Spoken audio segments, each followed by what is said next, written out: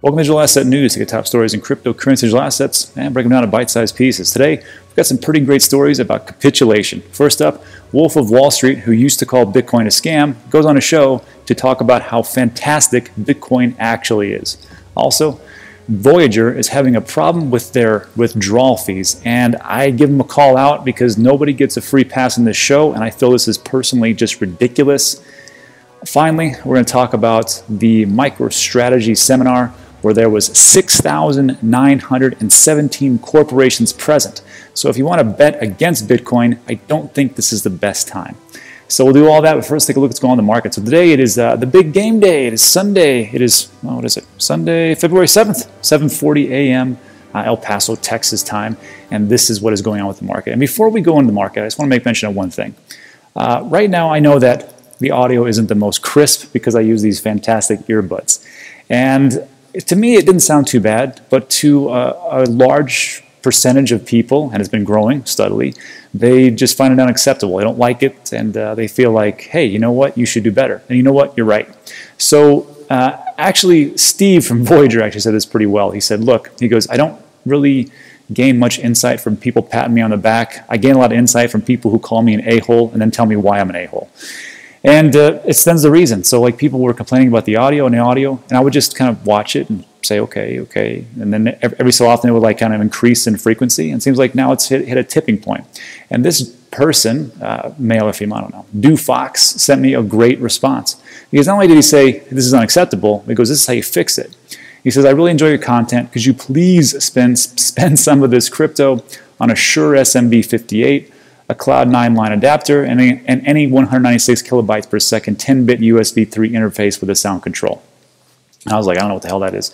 So I did a little bit of research, and he's correct. I need to do that. So I've already ordered them. They should be here next week, and we'll see how the audio goes. This is the same microphone and audio setup that Joe Rogan has, so not inexpensive, but I think it'll pay off dividends. Now, I don't know how it's going to sound like in this huge room as far as like the echo, but at least the gain and the pitch and all the different S's and the S's should actually calm down. So we'll see how it goes. Anyhow, so for Fox, thanks. In the future, if anybody has a problem with the show or issues, you can always put it in there, but it's always really great when someone has a suggestion on how to fix it. So thank you. All right, so this is what's going on with the market. Hey, Bitcoin is actually it went over 40,000 last night, and everybody was super pumped, and I'm like, well, that won't last. And here we are. So Bitcoin is at 38.5, Ethereum 1579, and it was, people keep talking about like Bitcoin or Ethereum's going to go to the moon, and it's going to hit 3,000 or 10,000 like in a couple of weeks. I don't know if that's really true. I don't think that's true. I think it'll hit 10,000 in this year, but I don't think it's going to happen anytime soon. So just buy the dips, dollar cost average in, and when it goes down, put your money in. You can dollar cost average, which is you put money in every day, or you can dollar cost average or dollar value average. Take a set amount. Let's say like, let's keep it simple. You have $1,000 and you say I'm going to do it in 4 installments. So whenever it takes a big dip, you put it in there, put it in, then it kind of averages out. Also, congratulations to Cardano. They finally hit that 4th spot, and they're up at 63 cents. Now, the all-time high was around $1.13, so I like this. This is looking pretty good for Cardano. And if you don't know, they just went over into the Gogan era for smart contracts. So congratulations to Cardano. XRP still in 5. Anything great? Everything's down. Nobody really cares. Really, what I care about is I use Trade the Chain, so I just want to see this 1 hour projected range. Let me blow this up. Hopefully this works out. Hey, look at that. So I want to click on this to see what's going to go up in the next hour. Holy smokes, which one's this? Luna. This is Mike Novogratz thing. If you're watching this pretty soon, just know that Luna looks like it's going to go up. How Trade the Chain works is that they crawl the websites and the blogs, and they have a direct API into Twitter, so they give you a sentiment analysis. I don't know, Elron. This one, 0.2 to 5%. Aeon, Quantum, Anchor, Maker, very bullish. Looks good. All right, that's what's going on. Let's get into today's top stories. And off we go. Boop, boop. Oh no, this one. So this one was good because I'm not going to play the clip. You don't need to know it. And it's pretty much Jodan Belfort going, hey, I was wrong. And that's great. So the thing is, I want to ask you a question. Was there any change to Bitcoin? Did they make any upgrades? Was there any kind of new huge partnerships announced? Anything massive in the news? Not really. But really what it comes down to is this. This is why I talk about people in the space, people who are like a Michael Saylor, like a Mass Mutual, like a Paul Tudor Jones, because those guys give credibility to Bitcoin. We know it has credibility. But people like Jordan here, he needs to hear and see it 10, 20, 30 times. It's just like in sales. Before you buy something, it's going to take you a long time. You got to see it 7 to 10 times before you buy it. And Jordan just took a little bit more time. And the thing about him is that he even admits it, he goes, there is nobody on this planet that knows more about short selling in the stock market than me, and I could have sworn it was a scam. He goes, but now that I see it, I understand it.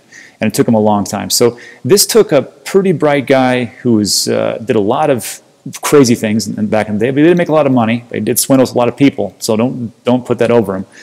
But that doesn't matter. What really matters is that this guy who is heavy into finance took him this much time.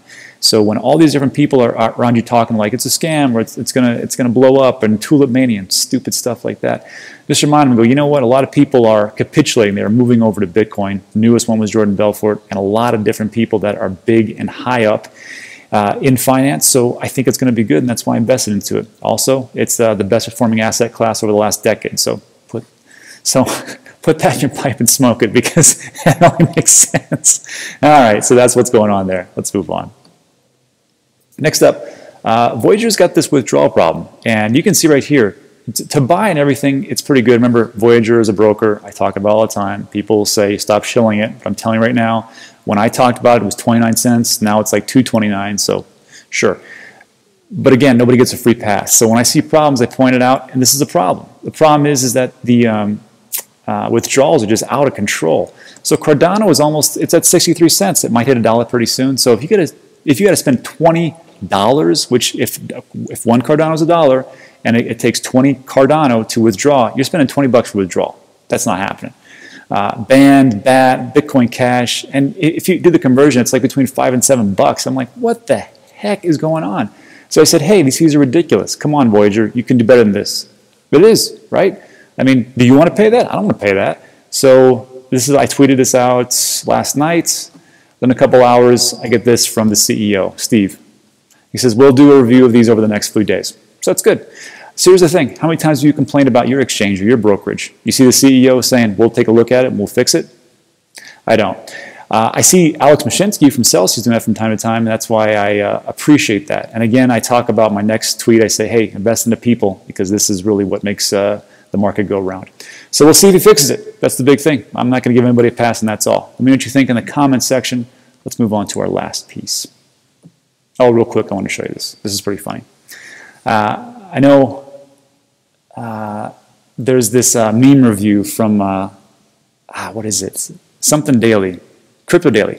And he always does these meme reviews, so I'm going to submit this to him. So it's like, guys just sitting here going, hey, have you taken a look at a Doge? And of course, everybody from 2017-18 is like, nope, I'm out of here. So we see Doge pumping. Just remember, there's really not much of the great fundamentals. There's no change. It's just people pumping it. I don't get it, but I thought it was a pretty funny one. All right. And then last up, this is from my man Weston Nelson, and he says, hey, here's some keywords, 6,917 enterprises. And I was like, what the heck is that? And then Alex sent out a tweet. He goes, if you don't understand that 6,917 corporations were in the Microstrategy seminar when they gave everybody the Bitcoin playbook, you don't really know what's going on. I was like, that's a lot of people. So again, I want to bring it to your attention. Just like Jodan Belfort here, people are capitulating. If you had almost 7,000 corporations attending your events, so they could figure out how to get their hands on Bitcoin, which is only 18.5 million. I think it's only 16 million with things that are lost. Do you really want to bet against Bitcoin? Well, I can tell you this. There's a lot of people that are on the sidelines, and they're going to short it. And we've talked about this in our last couple of videos. And we've gotten confirmation from the block and also from Alex Mascioli, head of Bequan Services. He said a lot of people were hitting him up for billions to short Bitcoin. So if they want to do that, good luck to you. I think you're going to get your face ripped off, and I'd love to see it. I will just be dollar cost averaging, sitting in the background with my popcorn. That's all. All right. And then lastly, I just want to make mention of this last little piece here. In the description of all of my videos, this one from yesterday, if you scroll down, I don't give these guys enough recognition, and they're all great. These are all the people that I listen to almost on a daily basis.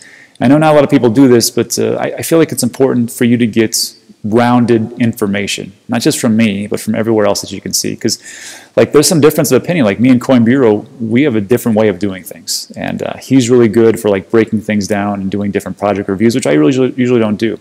Alex, he's really great because he's behind the scenes guy. I mean, like I said, he's the head of institutional investment. He's the one that tells me all the things about, you know, what these big institutions are doing and how they're moving. And it kind of makes my videos better. Hishoshi, he's a guy that does a lot of things. He's a developer, and he breaks things down in that. So if you're like more of a nuts and bolts guy, this is your guy. Crypto Nobes, he's great because he's like a Downtown Abbey UK guy, and he's like I speak kind of slow sometimes, and he speaks real slow and real meticulous. So if you like that, that's your man. Crazy for Cryptos is great because Digital Day is the one that turned me on to Theta and a couple of other projects, and Bitcoin Cash, one of them. So I like him. Check him out. Bitcoin Family, I like Diddy because he is, you know, he's done what a lot of us would like to do: dump everything and then travel the world and bet on Bitcoin big. And then lastly, Weston Nelson. He's from our Trinity Trading, and he's new, so I'm trying to help him out by getting his channel started. He's more of a sentiment guy. So if you were, you know, if you looked at this trade of chain and you like this little part here, where we're talking about the 1 hour projected range, he's your usually guy. There's one more I left off. I need to add him back in, is Blockchain Bulls. You can take a look at him. That's Jeff from Altcoin Buzz. He just got a new channel. So again, a lot of people don't do it. I do it. This is what I feel is important, because don't just get the information from me. You got to get it from a lot of sources. And again, not investment advice, but I think it's important.